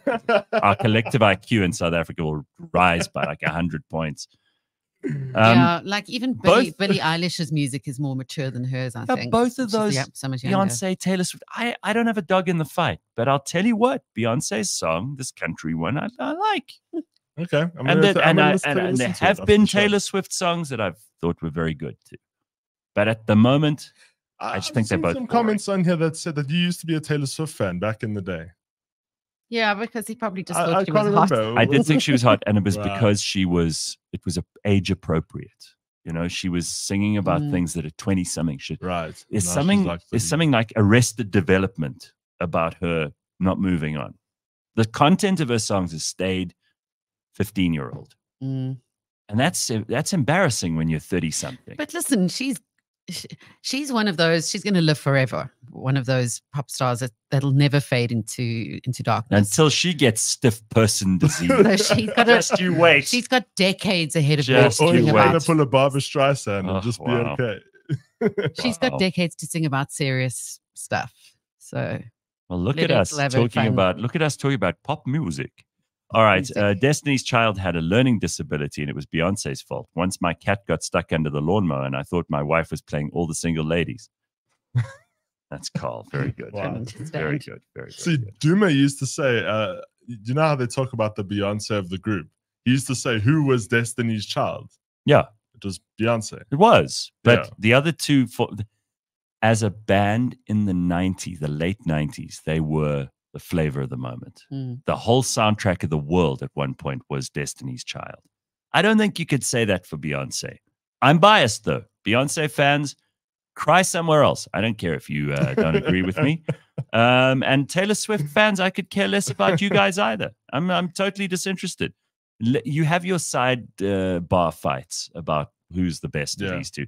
I don't think either of them are that great. And you know what? I disagree with Leigh-Ann too. I don't think in 20 years' time people are going to be thinking, "Oh, Taylor, she's still got it. She's still hot." She'll have gone. Hopefully, this football player knocks her up. What's his name? Travis Kelce. Knock her up. Take her home. Wife the woman. She's fantastic. No, she's a good-looking woman. She's got tremendous amounts of money. She needs a new project. She needs to be knocked up by this football player. And she needs to be a mom, and to tell you what, then you watch that music suddenly mature, and then she'll have a whole new drive. Don't shoot the messenger. No, it's okay. She'll be like, I'll get Dr. Hanan back on you. He'll agree with me. She'll be like a Kylie Minogue. Knock her up. Coming back every now and then. Come on, what's the guy's name? Travis Kelce. It sounds why does that sound like a woman's name? Why do people use normal names anymore? Oh, well, I mean, it's his surname. It's Travis Kelce. Kelce, yeah. Sounds like a chick, man. But I mean, the thing is that the nice thing about him is he's got his own stuff going. Like he's not, I'm not saying either of them have to give up on their lives. No, of course. They would make a great all-American couple. He's the football jock. She's the prom queen. Come on, it's perfect. America needs a fairy tale. They've got this fucking geriatric in the White House. They've got the orange guy on the sidelines. Yeah. They've got all these piss poor politicians, and all this nonsense in Silicon Valley. They need a good story. I'm not being selfish here and saying this is for me and for Taylor Swift to be happy and Travis Kelce to be happy. This is for America. Do it for your country. Travis and Taylor, have a child. Get married and live happily ever after. I mean, it's like, have you seen Beyonce's child? I think it's Blue Ivy. Blue Iris. Blue Ivy. Aren't there more? No, I'm not sure if there's more than one, but I know she's currently on tour with Beyonce. She's on tour with her. Yeah, so she's like a dancer for Beyonce. She's an accessory, you see. Yeah. It's like the Kardashians with theirs. Oh my God, did you see that video of the mom? Courtney. What? No, man. Oh, the mom. Kylie. What's the mother's name? The mother's name. Oh, now I forget. Now married the guy who's now a girl. Who you're talking about. I'm trying to think of who it is. Kris Jenner. Kris Jenner. See, again, a guy's name. Kris Jenner. So Kris Jenner was on this TV talk show. She couldn't remember the names of her grandchildren. Sure. I don't blame her. 8 of them. But they've got the worst names. Please find me that clip. James, let's test it. Let's test it. James, find us the clip of Kris Jenner on some TV talk show talking about her grandchildren's names. She gets all of them except one, and then she's like, oh, I love you, and she mentions the last one, and it's all very awkward and embarrassing. That kid's going to grow up with big problems. Granny didn't remember me. She reels off all the other names. All of her grandchildren have the shittest names you've ever heard. So strange. It's so funny. We were talking about like horrible names over the weekend and also nice names. Mm-hmm. Have you ever thought, like, if you had kids, what you would call them? I used to have a little list when I was young. Oh. When I was like in high school, varsity. Yes. Hurry up, James, says all the people in the comments. But I liked, and this is where you'll be critical, is I liked girls' names for guys and guys' names for girls. Oh, okay. Yeah. I like softer names for guys, like Shannon. Oh, sweet Jesus. Yeah. You're like a bunch of simps. That's what you want. Simpy beta males. Thank God you didn't have a son. Well, no, look, thank goodness I didn't have children at all, Gareth. We can be completely honest there. Probably me too. I always thought of I still love the Top Gun movie. So I always liked the name Maverick. I thought it was such a cool name. As a first name. Yeah. Okay. Maverick. Yeah, it was his code name. It was like his. No, I know, but have that as a first name. How many Mavericks do you know? You mustn't have kids either. Terrible idea. Call your child Maverick. What kind of a. So. Well, it's better than Goose, Yeah. If those are your only choices, sure. But there are other names. Like Ted. What would you name yours? John and Ben and Henry and like normal names. So like what? Ted and John and Ben and Henry. I think there are lots of good normal names that have been around for centuries. And people are trying to be creative. Like we want the Kardashians to be creative. You must hear these names they've given their children. Terrible. I'm going to try and remember some of them. It's horrible. North is one of them. So here, it says North, Saint, Chicago, and Psalm. Yeah, those are 4 of them. Psalm. Yeah, I'm not a fan of Psalm. I mean, it's Psalm. I thought Saint was pretty cool. Saint can be cool. It's not a good name. Really, you can't do that. What if the child ends up growing up to be a devil and then his name is Saint? What if he's a drug-addled fat loser? Sure. And he spends. Yeah, but you can imagine like a gangster guy being called Saint. Yeah, exactly. That's what I'm thinking. Like, yeah. I said loser. Like claiming it. I said loser. What if he's a loser and he's called Saint? Oh, there's that pathetic Saint West. Saint West. Saint West. I mean, really. Do you also judge people by their names? Okay, so Leigh-Ann's just looked it up. So there we go. You know what? We give up with you, James. Your first job today, your first actual directive, and you failed at it. The audience is deeply disappointed in you. Leigh-Ann, what have we got? What are the names? We've got Mason Disick. Oh. Mason Disick. Oh. Yes. So I get and when I say dash, I mean DASH. I get a pain right up my asshole when you say that. That is a horrible name. Dash is the middle name? Dash DASH. It's not a hyphen. I thought you were actually just spelling it. I thought you were saying dash. No, I would have said hyphen. Child abuse. Okay, carry on. Penelope Scotland Disick. Oh. Psalm West. Dream Renee Kardashian. Dream. Yeah. Dream. Rain, as in your horse's reins. Ashton Disick. Ashton. Stormy with an I, Webster. True Thompson. True. That was the one that she forgot. She forgot True. Air with an E at the end, Webster. Yeah, and then Kim, Courtney, Tyler. Oh, horrific. Robert and... It's horrific. Yeah. It's child abuse, really. Oh. So the oldest one is 14. That's Mason Disick. I know someone who wanted to call there's a couple, they wanted to call their daughter Catherine. Put an R in there. Catherine. And she'd struggled through life. Her whole life would be saying, no. Catherine. I don't have a speech impediment. It's Catherine. Or Samatha. Oh, no. Samatha. No, it's like you forgot the N. Right. I mean, at least that's entertaining. What's your name? Catherine. It's like... I do like that. So the two gardeners... Look, hang on. Here's the clip. Do you want to see this? Go. All right, here. Yeah, I'd like to say something. That's nice. Hey, I'm going to give you a quiz because I think this is incredible. Okay. Name all of your grandkids. Okay, Mason, Penelope, Rain, North, Saint, Chicago, Psalm, Stormy, Wolf, hold on, Dream. How many is that? You're missing one. Help me. I'm missing one? Uh-huh. I said Dream. Yeah. True. Yes. Oh, True. I love you so much. Yes. True. Yes. Yeah. Saves the best for last. Well, there she is. What a great grandmother. Don't remember fucking name. Oh, please. I don't blame her at all. She must be so sick of new ones coming out. But you see, she got it. At least she got it right. All of her children with a K, so she wouldn't have to think too much. And there's another one coming because Courtney's just is it Courtney? None of us know. With Travis Barker, they're having a kid.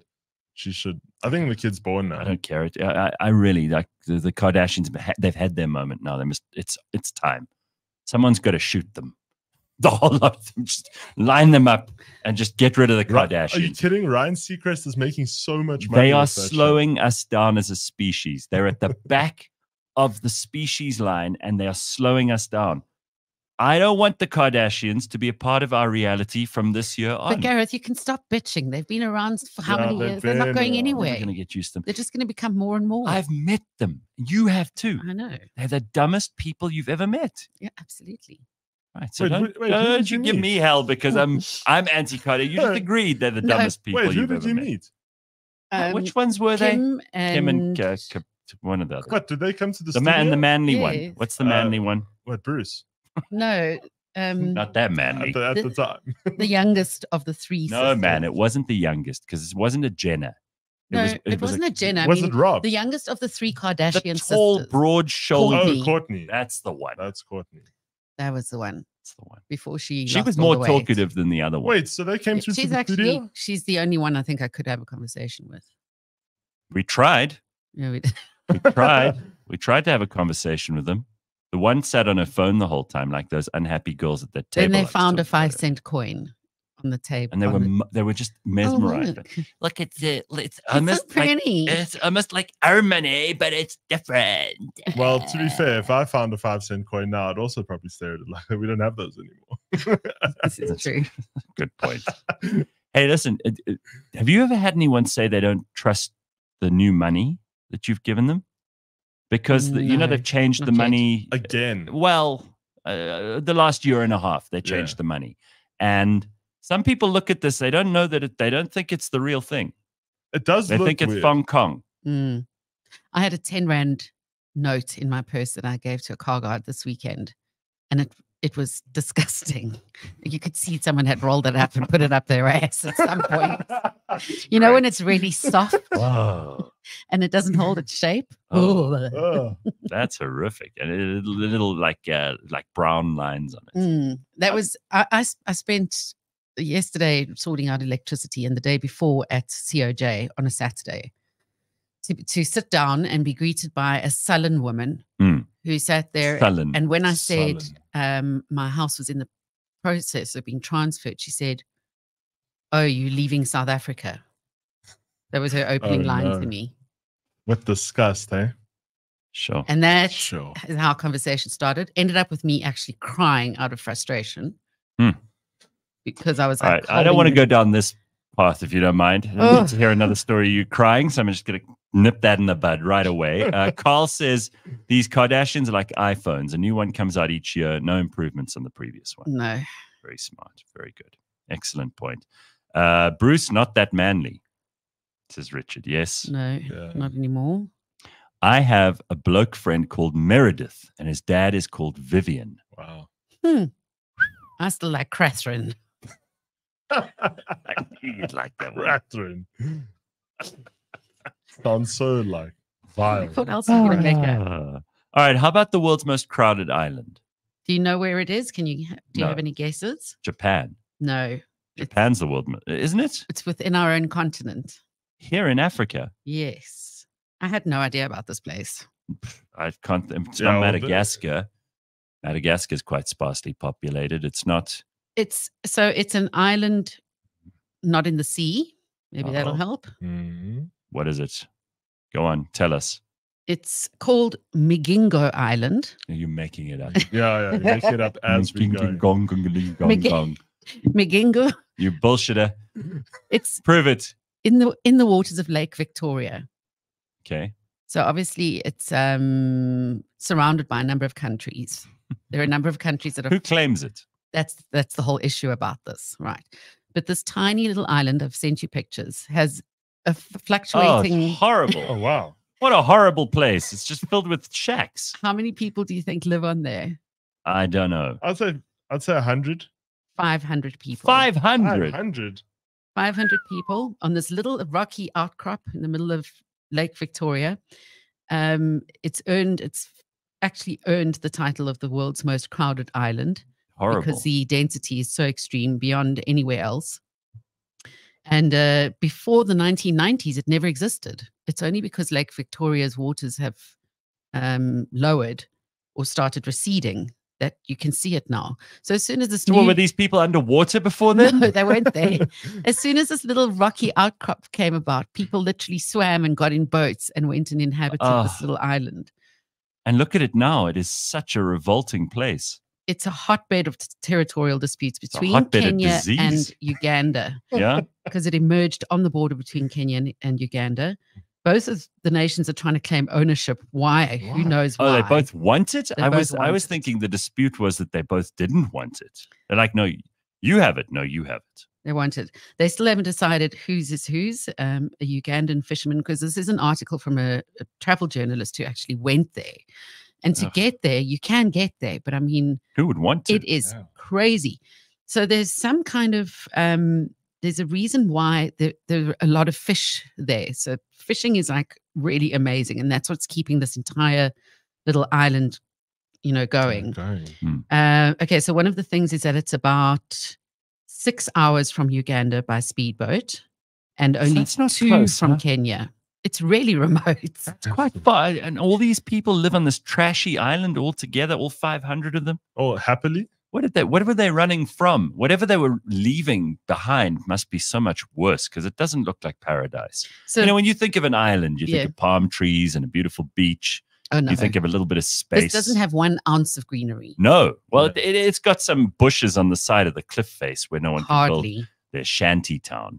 Hardly. Horrible place. And they're going there because they want to be there, even though it's 6 Were they born there? 6 hours by speedboat from Uganda and 2 hours by speedboat from Kenya. And who has a speedboat? They don't have speedboats. Look at this picture. There's some fishing boats there. Some canoes. Yeah, that doesn't look very speedy if you ask me. No, exactly. So yes, there are people who are being born there. You can walk around the entire perimeter of the island in 10 minutes. We've got a solution. Move these people out. Put them in Malibu and put the Kardashians on the side. It'd be too far. It'd be too remote for us to pay attention to. Are you kidding? This is the size of their living room. Yeah. That's why we must move them there. And they'll stop breeding. So here's the thing. The waters are a gold mine for Nile perch, which is a type of fish. Yeah. And so this has turned it into a complete fishing hub. Fish prices, as we know, have surged by 50%. So it's a lucrative income for these local fishermen. But obviously there are constant threats from pirates, They're stealing fish, cash. Oh, what a nasty engines, place. anything that they can find. Engines. Well, who would want to Engines. be here? What a terrible, terrible place. I mean, someone said here, Epstein's Island was once the most crowded island if you count all the celebrities who were there. Wow. Somebody says it's Alex Township by the sea. Alex with a view. Wow. It's a really crazy. bad place. Some people get like violently tortured by these pirates. Some people go missing, never to be found again. It's also one of the most dangerous places to swim because of the pirates. It has this entire island, this maze of corrugated metal houses. Yeah. 4 bars. Nice. So they're drunks as well. One beauty salon, 1 pharmacy, an open air casino. I don't know how that fits in. And several brothels.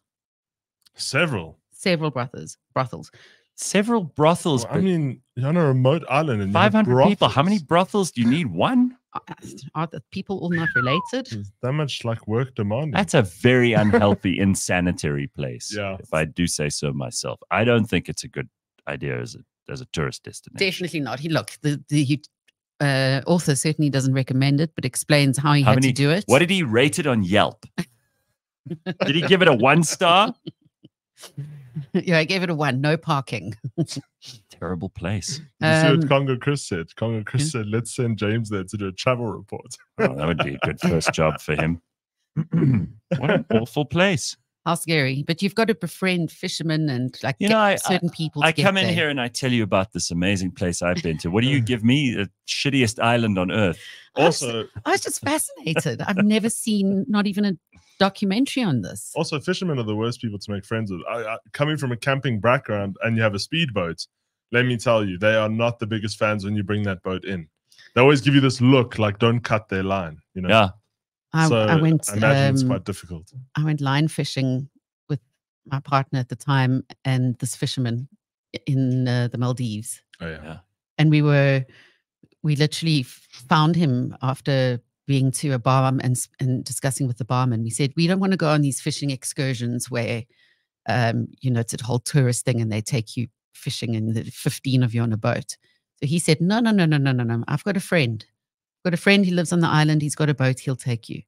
Mm-hmm. And we went to his house, and which was like a bit of a brothel in itself. Oh my there were God, women wow. coming out topless with holding empty beer bottles. Sure. And it was about 9 o'clock in the morning. And so the 2 of us got into this boat, which he just turned over that was lying on the sand, had this little engine. We went into quite deep, deep waters. And then I caught a fish, blind fishing, this massive fish, and then cried while it tried to die in the boat. But then we actually realized, we had no cell phone reception. No one knew where we were. This guy could have killed you, thrown you overboard. Or pirates or kidnapped for money. Pirates. Next thing, this big boat does come past, and I'm thinking the worst. But it was a bunch of tourists. And then the engine gave out. It was one of those where you pull the string. That gave out completely. Completely. Actually, how I was so sunburnt. I was ill because we were stuck out there for hours. And I was convinced this was the end of my life and no one knew where we were. How stupid. And then it turned out. What did Sia used to say? Leigh-Ann, you have lived. It turned out to be completely innocent. He was absolutely fine. We gave him some money. We gave him the fish I caught. Did his engine miraculously start once you gave him money? No. In fact, he had to paddle us back to shore. Okay. It was quite scary. Got back into his car, listened to some island music while he smoked a spliff, and all was well. Sure. Look at the adventures you've had to be on to be here this morning. Yeah, no, fair enough. Also, it must be so... Like, can you imagine how confusing it must be for people on boats now to distinguish pirates from, tourist boats? Yeah, because you don't know. Because now you don't know. I am the captain now. Yeah, that's scary. All right, well, we're very glad that you're okay all these years later. Good stories. All right, so how would we have ever heard these harrowing tales? I could still be missing. Wait, so did you let that fish just flop in the boat? Yeah. Did you eat What are you it? supposed to do? No, well, I'm just laughing because It took so long to die. It was horrible. When we went camping, my uncle another camping story. He took off his sock to grab the fish, and then he knocked it out with a spoon. Yeah, because I had a spoon. No, I know, but like This is West Rand. I had a little travel size. Part of the fun in the West Rand, you have to have a spoon and a sock when you go fishing. And a brick in your bag. Jesus. All right. Well, that's what my friend told me. She said, when you go, you need to have a brick in your bag. She lived there. But to the West Rand. Yes. So Timothy Mbambo says he really enjoyed the interview that I did with Sizwe Mpofu Walsh, which is up on YouTube at the moment. Brilliant. You can go and see it if you'd like. I don't do a lot of interviews outside of this show because why? If you want to hear what I have to say, come here. Exactly. But I did it, and he's a cool guy. He's very, very smart young man. I'm very impressed with him. And I went on his show. And yes, you can check that out on SWMX. That's what they call it. That's the channel. Okay. Sizwe Mpofu Walsh Experience. And you can go and see what he's up to. Leigh-Ann, is there someone willing you had someone willing to take you to the Maldives? How did you fuck that up? Yeah, he fucked it up, don't worry. he did that royally all by himself. All right. Okay.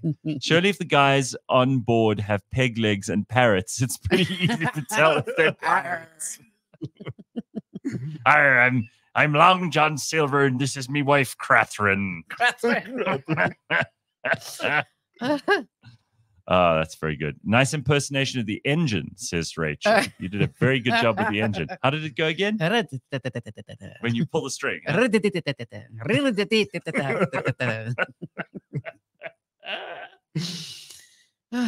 All right. Well, we've got an island for a holiday. We've given family advice to the Kardashians. We've got no cell phone zones in Mpumalanga. Yeah, which are the best. Yeah. I mean, how much more do you want from a show? Oh, wait. Robin Wheeler. Yes.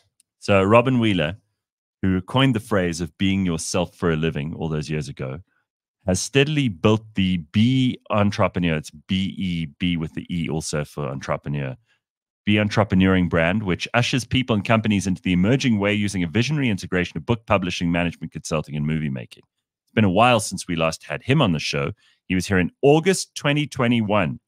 And what I'm interested in is that he decided out of the blue on his 55th birthday that he was going to just change his whole life. Everything. Sure. Throw it all in the air and just start anew. Look, COVID gave a lot of people that opportunity. Yeah. We were forced to change.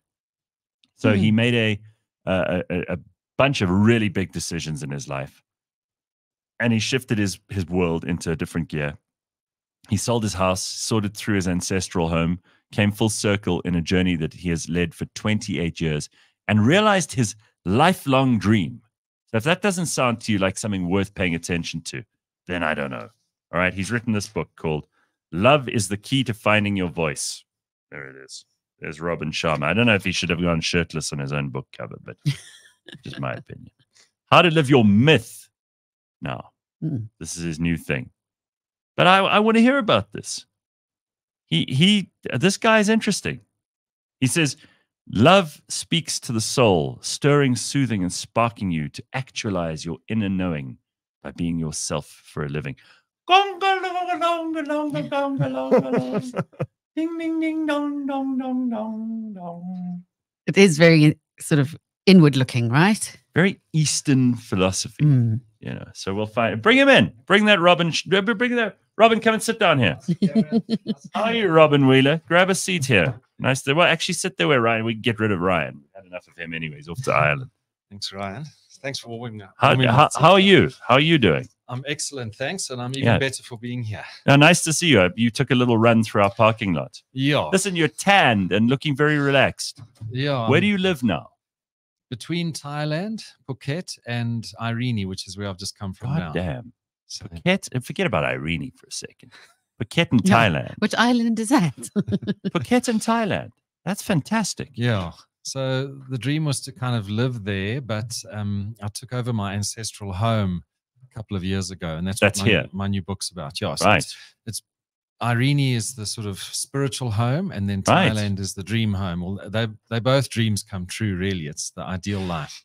So you decided, I mean, you had a very successful business going here. You'd written all these books. You were helping other people to discover meaning and purpose in their lives. Yes. And you just threw it all up in the air and decided, hell no, I'm going to change everything. At the age of what, 55? I'm 55 now. Okay. So yeah, what sort of happened, it was a hero's journey. If you know the kind of gist of hero's journeys, you start off with where you were, your comfort zone, which was actually quite a stuck place. I was living in Bedford View, and oh, well, that's very stuck already. Bedford View. So yeah, let's not go into that one. And yeah, I was living at the house. I needed to sell my house. I'd written like 30 books in sort of 15 years, and I just was feeling very stuck in my house, and Thailand was the dream. And then my ancestral home, which my uncle had been looking after since my grandparents died in the early 90s. So for 30 years or so, my uncle had been living there. That became available. My uncle died, and the family needed me to take over the house, which had been a dream, because when I was a child, I used to walk around this piece of land. It's a beautiful piece of land in Irene. And I had this kind of knowing, this intuitive knowing of what I would become in my life. And I traveled this long journey sort of back to myself. And when the house became available, it was on the one hand a dream come true, on the other hand a huge responsibility. And my uncle, who sort of was 80. And was it still like it was when your grandparents had it? It was untouched. Huh. What did this uncle do? Just lie around? Well, he was quite reclusive. He was a bit of a sort of mad scientist type engineer. And so he'd let the place just overgrow. So I cleared 100 trucks of garden refuse from there. What, did he just let it become like the secret garden and that Francis Hodgson Burnett story? Something like, you couldn't see the house from the road. You couldn't see the road from the house. Wow. So, but the house. What, did he live like a hermit in this house? He was like that. There were parts of the garden that's an acre. You couldn't, no one had walked there for 30 years. So it was this huge spiritual thing to go in there. Some of the things were exactly as I'd remembered them as a child. And then other things obviously were his, sort of, he'd personalized them. So it was this huge return to my intuition, to my, the responsibility of making right what was, Gareth, there was shit in the garage roof from 1952, because I moved in there in 53. What did you find that was, that blew you away? Yeah, that excites me to go and explore a house that hasn't been touched in 30, 40 years. Well, I've filmed it all and took photographs of it. I'm busy making a movie of it to go with a new book. But I found my grandfather's engineering notes. I found my father's accounting notes from university. I turfed all of that shit. Who wants the accounting notes? Yeah, well, I sifted through everything, because you can't just throw everything away. I had cine movies my grandfather made of his kids. In other words, my father in 1940 in Pretoria. Cool. That's very cool. And so he was an engineer, but he had an unfulfilled side of him. I'm getting passionate here and bumping the mic. I'm sure you have it a lot. Yeah. He was an engineer who'd put his kids through school and paid off his house. But there was a creative side of him that had gone unexpressed. And when I started out 28 years ago in 1996, it was his unfulfilled legacy that kind of informed me becoming a writer. This is not necessarily the responsibility that you wanted, but it was thrust upon you anyway. So now you have to sort out this mess of a house and garden. You find all this stuff that is actually bound up in your identity. Yeah, exactly. I mean, it must have been an incredible experience. It was incredible. And this is what my book's about, is that we've all got baggage. And when you inherit something, you inherit your ancestral blueprint. Yeah. It's both sides. There's amazing legacy in there. There's amazing power and potential, but then there's amazing baggage. And you've got to clear it on your own behalf and on behalf of everybody retroactively. So no wonder you wanted to flee to Thailand and Phuket. Well, it became a goal to go. So I cleared the house, and it was absolutely invigorating to do. The things I discovered, each sort of clearing just brought light, So that's what the book really helps people do, is go through that process of clearing your own personal baggage, aligning with your ancestral heritage, both dark and light, and then creating the life that you've always wanted from there. And it's a sort of internal dialogue, a sort of narrative of what I went through. And you've called it love. Yes. So I assume there is also more love in your life now. Yeah, it's a weird thing, Gareth, because I didn't like decide what I was going to write and then write it. I started writing and the story told itself. And only now, even in the marketing, now that I've entered into the campaign and you guys are the first on the list here this year of good people stuff I'm speaking to. Yeah, you've always been ahead of the curve, Gareth. It's only now really that I'm starting to fully understand the depth of what this artistic project is. So this love is, it's do what you love, love your life, but the love that comes from your ancestry, the amount of power that's in everybody's triumph day by day over those years. Most of us we've never met people older than our grandparents. We don't know our great-grandparents. But we're living every day that they went through and did what we're doing every day, which is face our life. We live in a country where the ancestors are a particularly important part of everyone's heritage. Absolutely. But the scary thing about the ancestors is that most people don't actually know the first thing about them. They just assume that there's this bunch of people who you descend from and that they must in some spiritual form still have an interest in you. Yeah. But it would be more helpful if you knew their name, what they did, what they looked like, where they lived.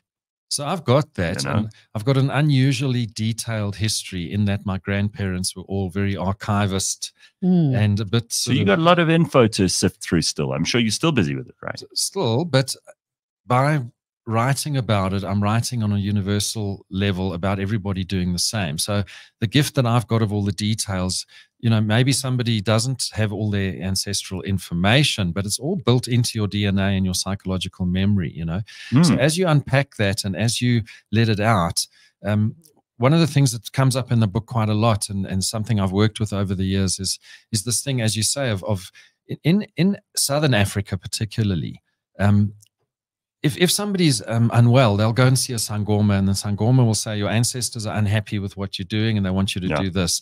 Come into alignment. Now, we of European descent, say, don't have such an immediate handle on our ancestry, but it's just as alive. And to cut the long story short, I'll have a whiskey in the evening after a day's work and I'll walk out onto that lawn, and my grandparents are alive now through me. That's as clear as I can be about it. It's not abstract. I can feel it's like a fucking quickening, the spark. No, you're right. The spark of life, this is the most amazing thing, is that spark of life is passed on from one generation to the next. We're not immortal, but our DNA is. Yeah. But to be a living, to actually experience that. So like my grandfather was an engineer. He was a very creative man. Richard Wheeler.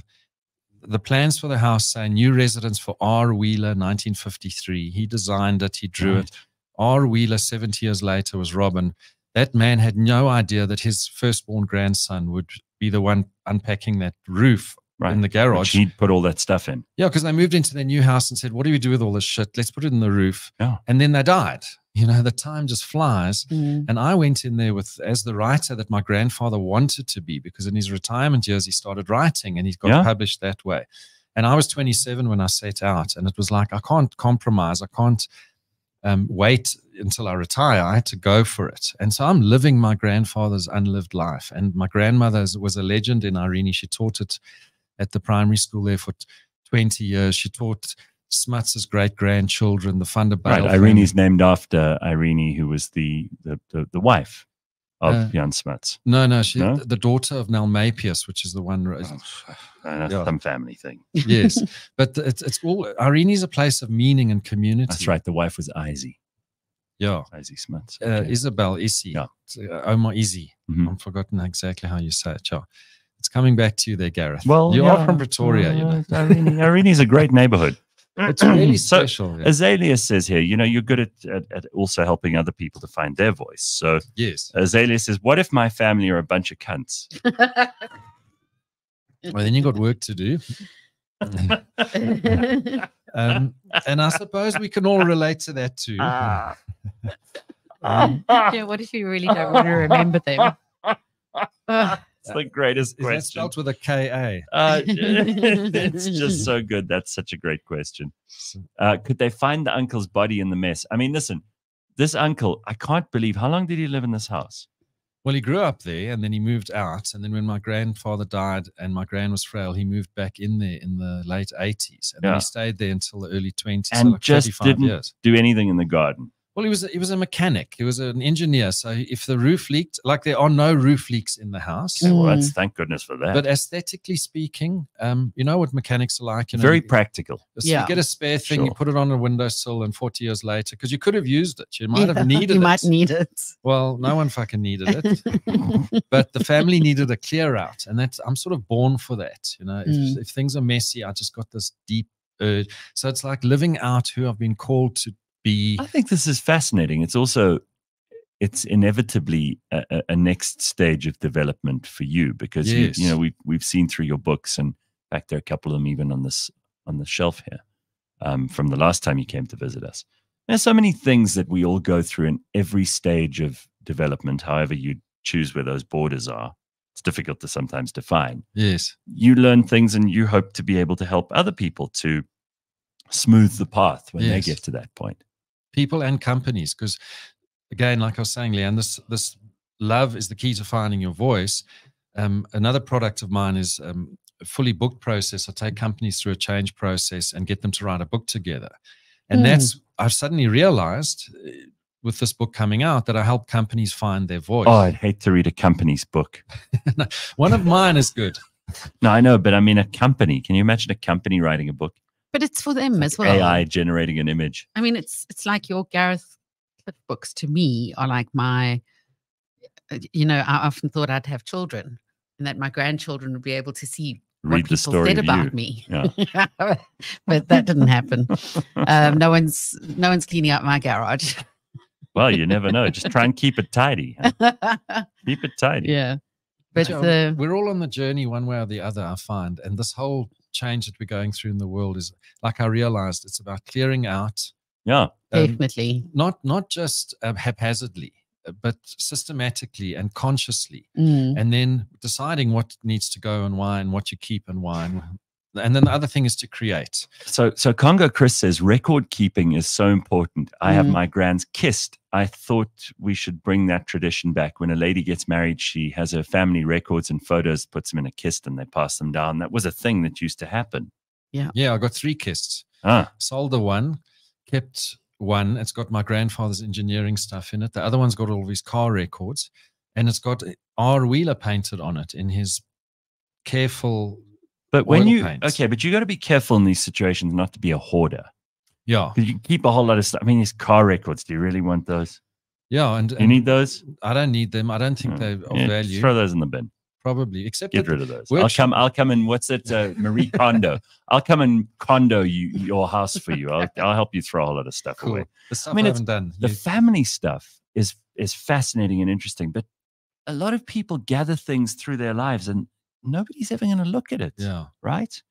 I even think sometimes, what's going to happen to this if I suddenly drop dead? Yeah. No one's going to be interested in this. They'll burn it. Yeah. And that awareness is what matters, because if you're mindful and you're conscious, then everything has a place, and things that don't, you can move them on, you know, because people hoard for all the wrong reasons. It's mirrored. It's a psychological hoarding that's mirrored around them. And if you're able to clear, if you've got the courage to go into life and clear things, then new life comes. Yeah. If the glass is already full, you can't pour more interesting liquid into it. So back to what you said, I mean, I've come full circle on my journey, and it's like I've been born again onto a whole new level. I mean, don't start with your born again stuff. You're going to start to call Ray McCauley in here just now. Let me rephrase that. But I was born on the next level, because it was like, you know, this thing of being yourself has been my brand for 28 years, but I'm only really discovering who I am on a new level. And this thing of finding my voice, I've had a voice. I've been on your show 4 or 5 times, but I'm finding my voice on this level of where everything comes together, and it's like who you really are comes through because you're clean. Well, don't you think, I mean, this is an old thing. I've said this before. You are half nature and half nurture. And we all pay attention to the nurture part because we go, well, we were raised by parents who cared about us. We had resources. We went to X and Y school. We had friends. We had influences. We learned certain things. But that's all on the nurture side. Yeah. What you're talking about now is the other half of the equation, which most people just walk blindly through life, completely ignorant of. And that is where you come from, what's in the genes, stuff you have no say over, stuff that is impossible to change. Yeah. It's there whether you like it or not, right? And both sides of it. Yeah, the good and the bad. The good and the bad, the light and the shadow. And also like, it's like you got a personal calling. It's like in the book, I talk about it as an inner myth. It's like you're born with this knowing of what you need to do in life. But then you're also born into the context of your family. And that is equally important. And you somehow have to integrate all of those things. And when you get it right, which is what this book's all about, me doing and the reader doing for themselves, those things come into alignment. And then it's like a spiritual you try and get them into alignment. Yeah, you're working That's on a bit that of a challenge for some people as well. Like herding cats. Yeah, it's tough.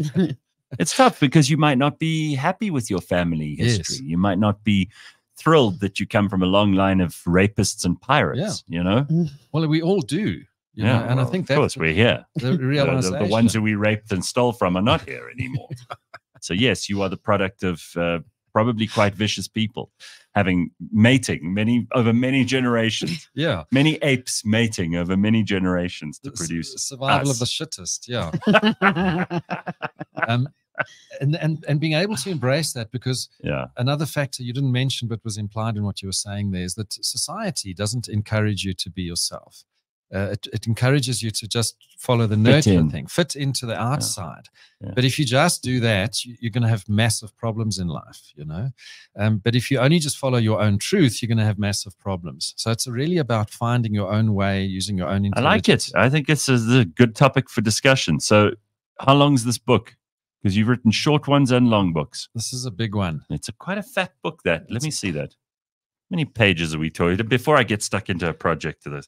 400 pages, 100,000 words. 400 pages. Yeah. Okay, I'll have to just breathe deeply if I'm going to climb into this. But well done, Robin. I mean, it's nice to see also that, you know, the personal improvement journey, the getting to know yourself journey never ends. If you do it right, it should keep going up like a gradient of one. You know, it's that sort of ideal, it's an idealistic thing that I've always intuitively known. But I knew walking that land that I would one day do what I'm doing now. It wasn't a literal knowing, it was a feeling. And we're all on that quest to stay in alignment with that feeling and like do the work of it. But the work is joy. You know, if you don't do it, you're fucked. So you have to find your way to it. And being an autistic person, you know, is a curse if you don't voice it. There we go, voice. Yeah. So it's, and that voice of yours is not one thing. It's not, okay, yes, here I am using my voice on you your also, show. You've written all those sex books too. You wrote The Sexier Insights, Death is the Ultimate Orgasm. You still big on the sex thing? Shit, I hadn't seen that theme. You've been making there's me a sex think theme going on with you. I'm a Scorpio. You dirty old man. That's what I am. All right, no, well done. This is the book. Thanks so much. It is called Love is the Key to Finding Your Voice. It is the new Robin Wheeler book, How to Live Your Myth, and full of interesting insights, I'm absolutely sure. Every paragraph will grab you and shake you up. No, don't promise that much.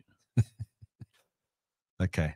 I mean, here's this one about breaking the ice. Gifts break the ice. I don't know if this is going to change my life, but maybe it will. I've just got to read on. Okay, I'll take a look. It'll grab you. I'll get into this. Yeah. Robin Wheeler, nice to see you. Thank you for coming in. Thanks so much for having me. I'm glad you didn't have to fly all the way in from Bali. Yeah. Today, but, I would have. No, very, very nice. And your life, how much time do you spend over there? Well, last year it was, I was in Thailand for 3 months, and frankly, I'd had enough, because that's another point. Uh-huh. South Africa. Too much of a good thing, huh? South Africa's great. I heard you had someone moving to Ireland on the show, someone who'd been and come back. Yeah. I fucking love South Africa, I promise you. And I'm not saying that's some patriotic thing, or it's like, it's where I started being myself for a living. It's where it's all from. And our brand here is transformational. What we've got to show and teach the world, you cannot buy it, you cannot steal it, you cannot bribe it, you have to live it. And the South African brand, it's an authentic place. It's an authentic place, and it's spirited. And the myth that I talk about in there is a collective thing here. We're a global player with a voice that everybody needs to use and hear to find their own voice. So I'm so happy to be here. So I'm spreading it out. Very good. There we go. Robin Wheeler, thank you very much. Leigh-Ann Moll, thank you very much. Thank you. And we will see you tomorrow, 6 a.m. Cheers, everybody. Bye-bye.